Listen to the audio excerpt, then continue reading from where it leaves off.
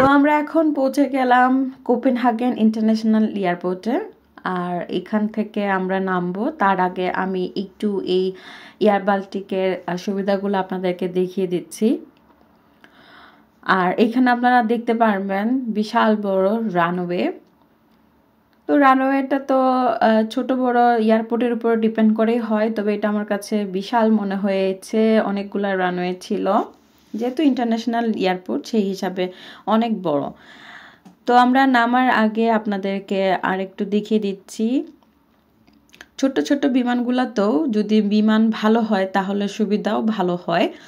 তো এখানে আমরা দেখছি যে এই যে হ্যান্ডেলগুলো থাকে 2 সিটের মাঝখানে, সেটাও খুব সুন্দর করে উঠানো নামানো যায়। আপনারা আপনাদের সুবিধা অনুযায়ী হাত রাখার যে হ্যান্ডেলগুলা এখানে প্রেস করে উঠিয়ে নিতে পারেন।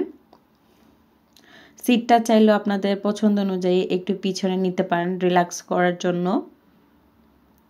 আর এই যে লেখা সি ইউ সুন, হ্যাঁ সি ইউ সুন, বাট আমরা যখন রিটার্ন করব মনে হয় না এই প্লেনে আবার রিটার্ন করব।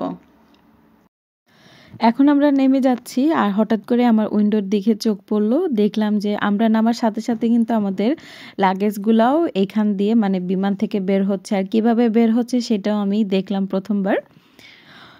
তো এখন আমি একটু আপনাদের সাথেও শেয়ার করছি যে লাগেজগুলো একটা একটা করে বের হচ্ছে। আর একজন ভাই সম্ভবত উনি এই লাগেজগুলা এই যে ট্রলির মধ্যে দিয়ে দিচ্ছেন, যাতে করে আমরা সহজেই এয়ারপোর্টে পৌঁছেই আমাদের লাগেজের যে এরিয়াটা থাকে সেখান থেকে আমাদের লাগেজটা পিক করতে পারি। তো এই কাজটা আসলে কঠিন, তো যারা করেন একমাত্র তারাই জানেন যে কত হেভি হেভি লাগেজ তাদেরকে প্রতিদিন উঠাতে হয় আবার নামাতে হয়। তো অবশ্যই তাদেরকে ধন্যবাদ এত কষ্টের কাজ করার জন্য। তো আমরা এখন বের হয়ে গেলাম, আর এই যে দেখতে পাচ্ছেন আমরা এয়ারপোর্টের দিকে যাচ্ছি। আর এই তো আমরা প্লেন থেকে নেমে এক্সিটের দিকে যাচ্ছি। তো প্রথম দিন যেহেতু আমরা ল্যান্ড করেছি, এক্সিটটাই দেখতে পারবেন কোপেনহাগেন এয়ারপোর্টের। পৃথিবীর উত্তর মেরুতে, হ্যাঁ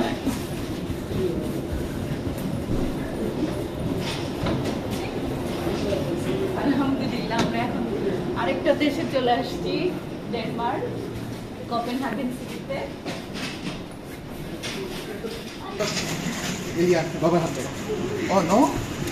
কেমন লাগতেছে রাকিব? আলহামদুলিল্লাহ ভালো, আল্লাহর রহমতে আসছো আরেকটা দেশে না?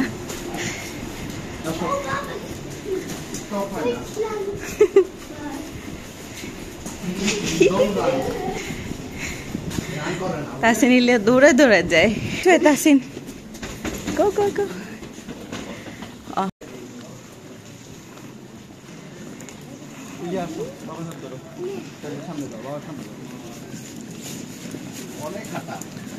হ্যাঁ বিশাল বড় এয়ারপোর্ট, বিশাল।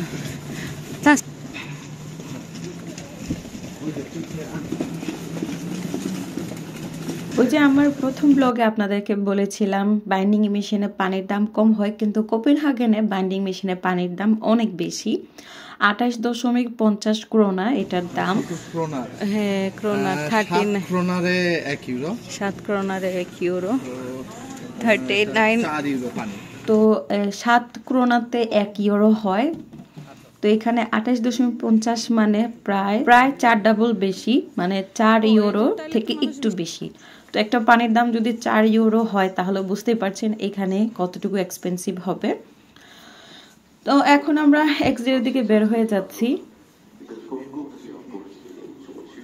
বিশাল বড় এয়ারপোর্ট, হাঁটতে হাঁটতে আপনি হয়তো বা টায়ার্ড হয়ে যাবেন। আমাদের হাতে একটু সময় ছিল, আমরা বের হওয়ার আগে একটু এখানে সময়টা কাটিয়ে নিচ্ছি, কারণ আমরা যে হোটেলটা বুকিং করেছি তো সেই হোটেলে আমাদের চেকিংয়ের টাইম দুপুরের দিকে, তাই আগে আমরা এইখানে একটু সময় কাটিয়ে যাচ্ছি। আর প্রচণ্ড ঠান্ডা, যেহেতু অক্টোবর মাস আর ডেনমার্ক একটু ঠান্ডার দেশ, তো এই সময় তো ঠান্ডা পড়া শুরু হয়েছে। আর আরেকটা ইনফরমেশন আপনাদের সাথে শেয়ার করব, যারা ইউরোপের অন্য দেশ থেকে আসবেন, মানে ইউরো কারেন্সি যারা ব্যবহার করছেন, তারা যখন ডেনমার্কে আসবেন আপনাদের কারেন্সি চেঞ্জ করে আসতে হবে, বা এয়ারপোর্টে এসে এখান থেকে মানি এক্সচেঞ্জও চেঞ্জ করে নিতে পারবেন। আর যদি কোনো কারণে মানি এক্সচেঞ্জে চেঞ্জ করতে না পারেন তাহলে কিন্তু বের হওয়ার পরে বিভিন্ন ছোট ছোট শোরুম পেয়ে যাবেন কোপেনহেগেনের মেইন সিটিতে, মানে মানি এক্সচেঞ্জের সব পেয়ে যাবেন। তো কোনো টেনশন নাই, আমরা দেখেছি কোপেনহেগেনে প্রচুর মানি এক্সচেঞ্জের শপিং রয়েছে, দোকান রয়েছে আসলে।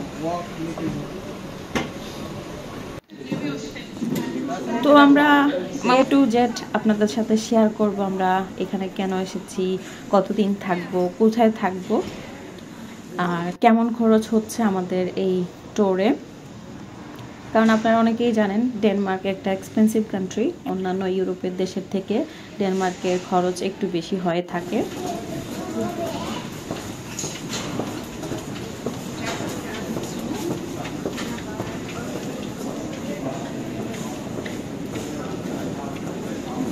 উদ্গাং এক্সিট, এই যে বের হয়ে গেলাম।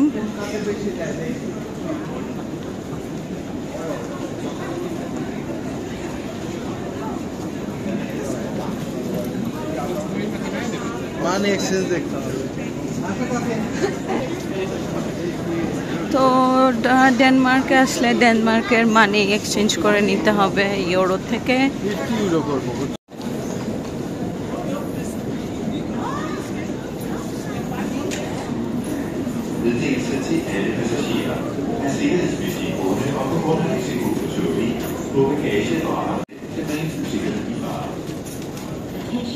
কত করতেছ? 50।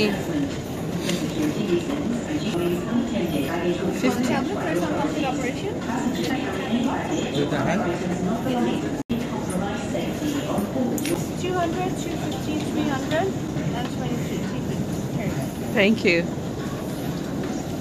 কত হচ্ছে? 322, 50 ইউরোতে 322। Tasin, is it a toy? It's not a toy. It's a money. Give it to me.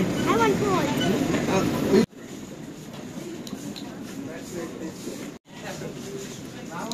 আমাদের জন্য কেউ আর ওয়েট করে না। Nothing halal. ওই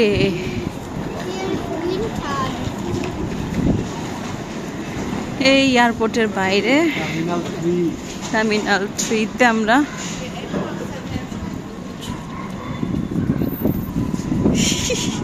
ইলিয়ার নাকি গরম লাগে, এখন বুঝবে কোল্ড কারে বলে।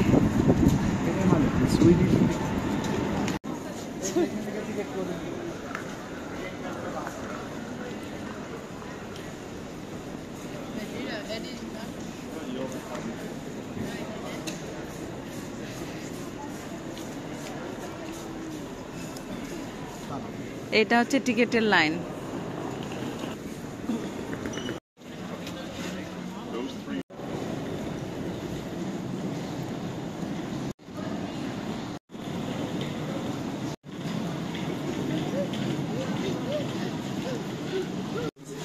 এইখানেও স্কাই ট্রেনের মতো।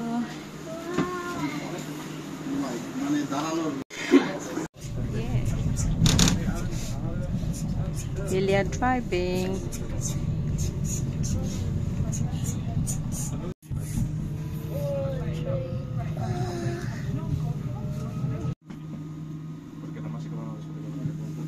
Train can I toy? I mean the driver. তো আমরা এখন লোকাল ট্রান্সপোর্ট নিয়ে নিচ্ছি, এখান থেকে আমরা সরাসরি চলে যাব কোপেনহেগেন একদম মেইন সিটিতে, সেইখানে যেখানে আমরা হোটেল বুকিং করেছি। তো যাওয়ার সময় আপনাদের সাথে এই মেট্রো জার্নিটাও শেয়ার করছি। বেস্ট হবে আপনারা এয়ারপোর্ট থেকেই টিকিট কেটে নেবেন, যেটা আমি আপনাদেরকে দেখিয়েছিলাম টিকিট কাউন্টার। ওইখানে কিন্তু দেখবেন প্রচুর মানুষ লাইন ধরে ওখানে টিকিট কাটছে। আর যদি কিছু বুঝতে না পারেন ওইখানে কিন্তু ইনফরমেশন দেওয়ার জন্য প্লাস আপনাকে হেল্প করার জন্য মেশিন থেকে কিভাবে টিকিট নিতে হয় অনেক কাস্টমার কেয়ার পেয়ে যাবেন। তো আমাদের ব্লগ যদি আপনাদের কাছে ভালো লাগে প্লিজ আমার চ্যানেলটি সাবস্ক্রাইব করবেন, লাইক করবেন আর কমেন্ট করে জানাবেন কেমন লাগছে। আর অবশ্যই বেশি বেশি শেয়ার করে আমাদেরকে বেশি করে সাপোর্ট করবেন।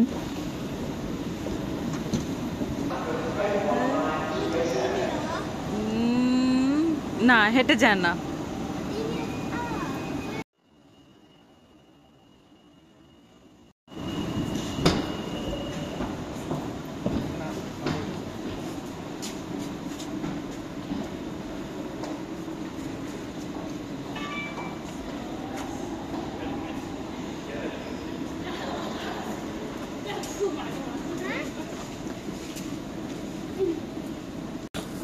What do you think? Wait. Oh, cutter. English it আছে। Day ticket. Press here if you need a ticket for one or several days. হ্যাঁ, ডে টিকিট তো দেখছি।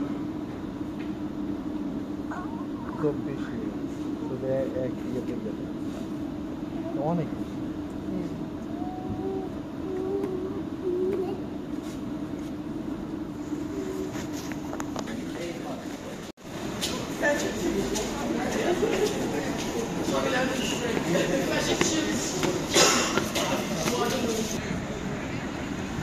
এই হচ্ছে মেট্রো।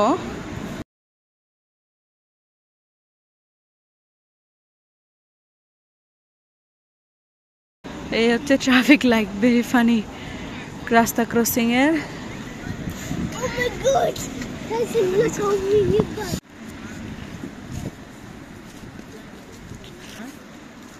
তো সবাই ভালো থাকেন, সুস্থ থাকেন। আজকে এই পর্যন্তই। পরবর্তী ভিডিওতে আপনাদের সাথে হোটেলের থাকার এক্সপিরিয়েন্সটা শেয়ার করব। ততক্ষণ পর্যন্ত আল্লাহ হাফেজ, আসসালামু আলাইকুম। Yes, with time checker. Cool, huh? হ্যাঁ, cool, very cool. That's the roof.